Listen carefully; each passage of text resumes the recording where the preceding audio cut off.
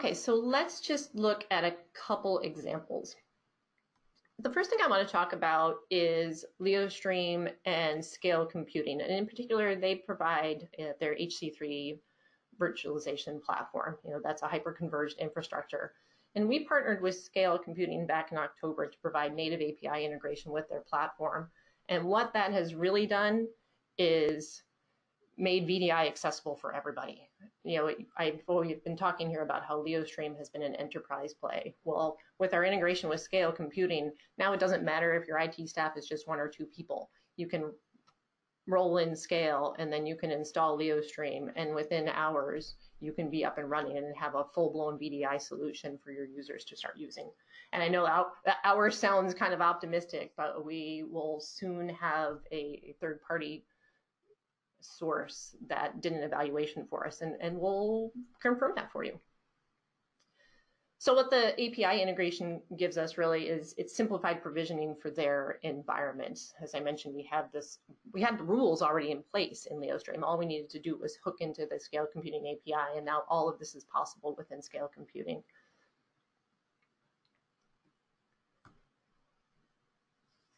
Now this is my kind of high-level diagram, and what I'm talking about here is a hybrid architecture. So the Scale VDI is very, very simple. You have your hosting platform, you have your connection management from Leostream, you're off and running.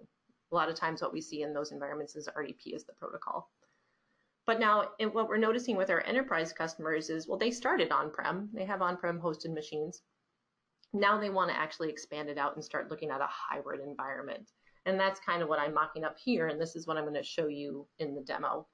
The idea here, at least, is I have the connection broker running on-prem, happens to be on my Scale HC3 platform, and I also have my desktops. That's what you see at the lower left. Now the circle at the top right with the check mark in it, that's supposed to indicate my authentication server. So on-prem, we also have an Active Directory authentication server. That's what's obviously authenticating the users. So users who log in from my Leostream Connect, who are on-prem, actually sitting in my data center, or not in my data center, in my office, they're going to connect to a virtual machine that's hosted on HC3.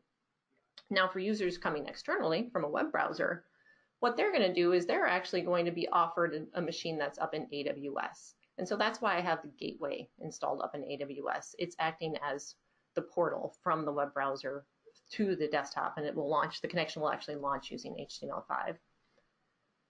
Now, the one last piece that I have, and the thing that I tell people is really the trickiest part whenever you build any kind of hybrid environment, is the networking. The Leostream agents need to be able to communicate with the connection broker in order for the connection broker to get those events. And so in order to do that, I built in AWS a VPN between my private network and my on-prem system so that the agents out there on those AWS instances can come in and talk to my connection broker. So that's what I'm going to kind of show you in the broker itself. So let me switch over here. So here you see I have in the AWS, just it's a very simple environment here, but I have my one desktop and I have my Leostream gateway running in there. Very simple gateway to install as well. Runs on CentOS or RHEL, single command. And then I have, here's my Scale Computing environment where I already have 2 machines spun up. And then what I also have down here is my Windows 10 master desktop. So that's kind of what I did to prime the pipe in my Scale environment, is I just created that one Windows master, and now Leostream is going to automate the provisioning from there on in. So what you see here then is the connection broker. As I mentioned, all of the configuration is done through this web interface. Now this web interface is completely customizable, so if you want to change the logos, change the colors, add different, internationalize the prompts, you can do that all. I'm going to sign in as the basic connection broker administrator. And the way that this is set up, you'll see it is essentially menus down the left-hand side here. And what I tell everybody is start at setup and then work your way down. In setup, you connect Leostream to all of your external systems, including your authentication servers and what we call centers. Setting up authentication servers is very simple. As I did mention, we support a lot of different types of authentication servers. The most common we see is Active Directory. And then in centers then, here's where I come in and say, well, I want to hook up to my Scale Computing cluster. So it's a very simple process. I provide the IP address and then also username and password for a user who has permissions to execute the APIs that we use. And that's true. That setup is the same for any center that you want to connect to, whether it be AWS, Azure, Google Cloud Platform. We just need the credentials for a user who has the appropriate permissions. And you'll see here, you can have as many different center types as you want. If I wanted to add in Azure to the here, I would just come in here and select it, and I'd be off and running. Now, as soon as I save my center, Leostream reaches out to that hosting platform and inventories everything that you have already there. And that shows up down here in the resources section. Each of these pages is essentially a laundry list of everything that you're managing in the broker. So for example, here on the desktops page, I see all of the machines, the virtual machines that have come from my different centers. And then on the images page, I see all the different images that are available for me to do provisioning out of. The setup area then is also where I register gateways. So here, that gateway that I built in Amazon, I have registered it here with the connection broker. And that's all you need to do. And now the two are hooked up and ready to be used together. So in setup, hook me up to your external systems, and then configuration, here's where you start actually working through the different VDI workflows that you want to implement. The first part of that is building up a pool or multiple pools, depending on what you need to do. Now, pooling in Leostream is very, very flexible, and really it has a few purposes. For me, I always use it as an organizational means for me as a broker administrator. So as an example, here is every virtual machine that is hosted in my Scale Computing cluster. Pools also, though, control provisioning. So I have nested inside of my pool of all machines on Scale, a second pool, which is I'm using to manage provisioning of my desktops. So here in the pool definition, I've defined the pool as just everything that starts with a particular string. And then down here I get into defining how the broker is going to manage capacity inside of my Scale environment. And this is true no matter what environment I'm looking at. So what you'll see here is there's actually a couple different ways to manage capacity using a Leostream pool. One, I could use static limits. I could just say, this pool should have 10 machines at a minimum and maybe just only 10. But I've gotten a little trickier with this pool. And this is a good example for like a classroom application. What I've said is I want this pool to be empty nominally. So if no one's at work, I don't need desktops. But I'm going to enforce new limits at specific times of day. So here I've defined some certain timeframes when I want to have a different number of machines. And you'll see this row that's in green, that's the current rule that's in effect because of the time of day it is. So I want to have 2 machines in there with a maximum of 2. So what happens here, these numbers here relate to this pool size information you see. So because this rule is in effect, I already have 2 machines available. As users start logging in and grabbing one of those 2 desktops, Leostream will spin up new ones to make sure there continue to be 2 available until I hit a limit of 10 machines in the pool in general. When this time frame ends at 4:30, we're going to go back down to a pool size of 0, and it's just going to delete everything. So the provisioning limits here say when does the broker provision, and then the provisioning parameters tell us how. And what these parameters look like vary depending on the hosting platform that you're provisioning into, because that defines the type of information we need. In Scale Computing, it's very straightforward. You give us a naming convention for the machines, and then tell us which master template you want to provision off of. There's also this flag for marking desktops as deletable. In Leostream, you can model persistent machines, you can model non-persistent machines, and what I like to say is you can do everything in between as well. But if you do want to do non-persistent machines and have us delete the machines when the user is done, then you need to flag it as deletable here.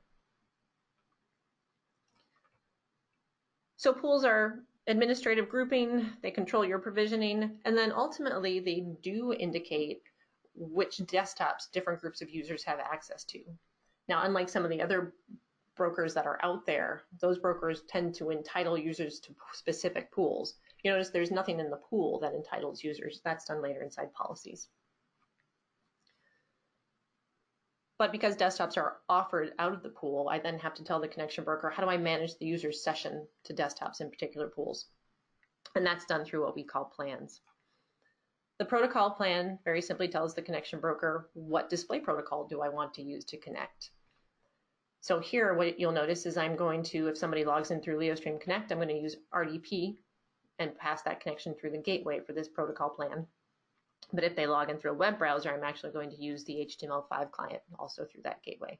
So you can change protocols that people use based on not only their location and what they're connecting to, but also the type of client device they're actually using. Power control and release plans, here's where you start to see the agent come into play. So for example, in the power control plan, you can change the power state of the machine based again on these Leostream agent events. So did the user disconnect? Have they gone out, logged out? Did they go idle? So for example, what you see in this plan is it's saying, well, when the desktop is released, let's shut down the operating system. Well, release is not an event that comes from the agent. So where does that release event come from? The release events come from your release plans. You are the one as the administrator who schedules when the release event occurs. And when it occurs, well, that is actually defined by Leostream agent actions or events. Again, you see this form. Did the user disconnect? Have they gone logged out? Those are the Leostream agent events. And so now if I read through the way this plan is set up, it says, well, if the user disconnects, don't release the machine back to the pool. Let the user continue using their assigned machine. Maybe they went to lunch, they want to come back. But now if they actually fully log out, in that case, I am releasing the machine back to the pool. Now, if this is a pool of GPU-enabled machines where all the data is stored off on a different server, maybe that's all you need to do. You release the machine to the pool so someone else can use it. But if you are modeling more of that non-persistent model, when the machine is released, well, that triggers this when desktop is released section of the plan. And here I'm saying, go ahead and delete that machine. And obviously then, if I delete the machine, my pool thresholds change and it will trigger off provisioning. So you can kind of see how by nesting these different events together, and because one triggers the next, you have a lot of flexibility in defining how long does the user have access to a particular resource once they're assigned to it. So we've defined pools and plans. It all comes together in what we call policies. And a policy is essentially just another set of rules that tells the connection broker how many machines do I want to offer the user, from which pool. And then there's a lot of other options here that kind of help the connection broker hone in on a particular machine in the pool. And then ultimately you assign your plans. Now a policy in Leostream can offer multiple desktops from a single pool. It can offer desktops from multiple pools if you want. I can just come down here and add additional pools to this policy. And that way I can do things like give users access to a Windows machine and a Linux machine, or maybe different versions of operating systems if they need that for, say, QA. Now we still don't have this policy assigned out to users. And before we do that, I want to talk very quickly about locations, because locations is a very unique Leostream concept. And the idea with a location is that it's essentially a group of clients, but it's a group of clients that you define. So it could be, in my case, it's anyone logging in from a web browser, because I want to put those people through the HTML5 viewer. It could also be all devices on a certain subnet, maybe because you want to attach different printers based on different areas in your office. So you have all this different functionality in defining these locations. And they come into play when we come down here and finally talk about assignments. Here is where you finally get these policies and ultimately desktops assigned out to users. And it's done through your authentication servers. So essentially, when I created authentication servers in setup, Leostream automatically added rows here. And all I have to do is edit this, and I see what I call the grand Leostream equation. So here is where I say, based on who the user is, and by default we use AD member of, but you can use whatever attribute you like. But based on who they are and where they come in from, they get a role in a policy. That policy obviously gives them access to different pools. The role, it's really handiest for providing role-based access to this interface that we've been stepping through.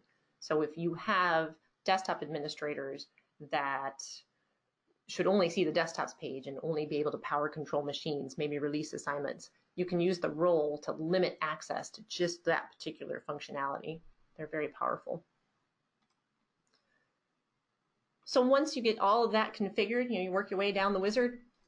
Now what you want to do before users start logging in is actually test it out. Get out any kinks. Well, you can do that using this handy little test login functionality. And this, you don't need to have users logging into the broker yet to do this. So if I just test my own login, now I see the logic that the broker goes through. So it finds me in the authentication server, finds my attributes, and then what you'll notice, it starts stepping through the assignments table, and it looks for the first rule or row in that assignments table that I match, and that defines my role and my policy. It then shows the policy logic and ultimately the desktop that I'll be offered. If you want to see that from an end user's perspective, well, here it's the same web browser URL, but now I'm logging in using my credentials. So I'll sign in, and again, this is customizable, so you can change the colors and what you see on here based on what your users need to see. And now when I connect, this will connect me using our HTML5 viewer, so it actually launches directly in the browser here. What you see as an administrator as all that's going on over here on the system log page is essentially a running tally of everything that's going on in your system. Here's where I mentioned that audit level tracking. So I can see when I logged in, I can see what the user was offered when they connected, and then I see the Leostream agent notifications that happen there. If you want to see from,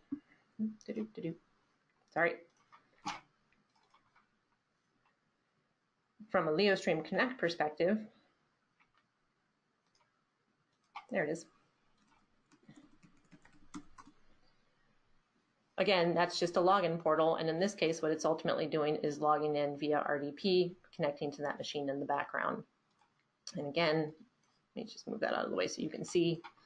In that case, it requested the connection, and that connection was to that pool that had those provisioning limits set. So as soon as Bill log was assigned to that machine, it triggered the provisioning limit, and now a new machine is spinning up over here. You can see it starting there in my Scale environment automatically.